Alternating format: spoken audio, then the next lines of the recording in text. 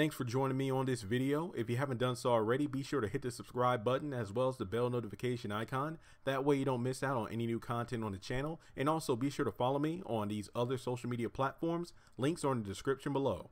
All right, have and have not fans. Now, I actually briefly touched upon this subject in my video about is Tyler Perry slowly phasing his shows from OWN to Viacom. And it had to do with the theory about how many episodes are in season 7 of the Haves and the Have-Nots. That is a very interesting question because remember a couple of weeks ago when Crystal Fox posted like 2 pictures from like a big rap, well, not the rap party because they had that last week. It was just like this big dinner, I'm guessing, saying how she loves her have-not family and will miss them and stuff like that. And the same day, Tinka Sumner posted 3 pictures of her and Hannah, you know, sitting, hugging, laughing about how, you know, I might not have my Hannah forever, but I will have my Crystal forever. No, I love me some Hannah, but at least I have Crystal forever. And you know, I did videos on it too. A lot of people in the community are like, oh my God, is she leaving? But then Hannah commented to somebody else's responded to somebody's comment on her photo saying, no, I'm not leaving. Is that we've done most of the filming and some of the people are already leaving Atlanta because they have finished filming their portions of season 7. Then Renee Lawless also got on Twitter to respond to another person's a tweet saying that nobody's leaving the show. We just got wrapped up with filming. And if you go back to the caption on the photo, it says just finished wrapping up episode 8. And we know that at least based on IMDb, take that for what it is, season 5 is said to have 44 episodes, with the last one being Out of Time, where on IMDb season 6 only has 10 episodes, 9 of which are untitled, while episode 10 is listed as No Rest for the Wicked. And you're probably wondering, wait, 10 episodes? That doesn't make sense. And it doesn't make sense for season 5 to be 44 episodes when the typical season is around 22 to 23. And then on top of that, season 7, we know for a fact, has a minimum of 8 episodes. And you're probably wondering, well, Jeremy, if they posted photos of almost finishing 8 episodes, most of the cast is already gone from Atlanta at that point.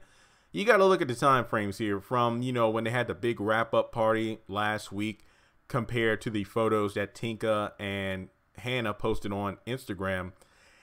I think that the one piece of information that maybe confirms that season 7 is at least a dozen episodes. Well, actually, let me switch that up. I want to say that season 7 is going to have at least a minimum of 8 episodes. You're probably wondering, Jeremy, are you out of your mind? What are you talking about? What do you mean more than 8? Because they said 8.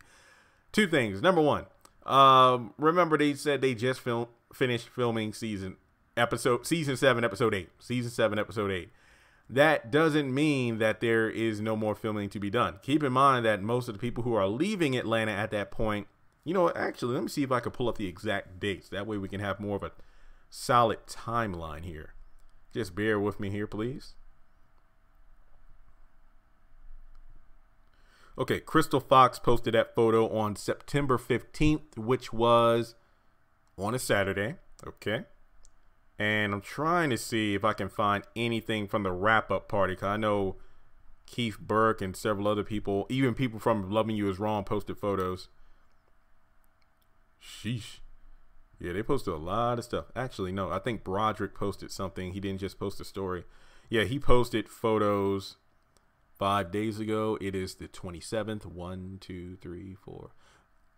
Oh, okay, that actually makes sense. He posted that on a Saturday. So basically, a week had passed from the photos Crystal Fox posted and a week until the actual rap party, which actually makes sense for a Saturday.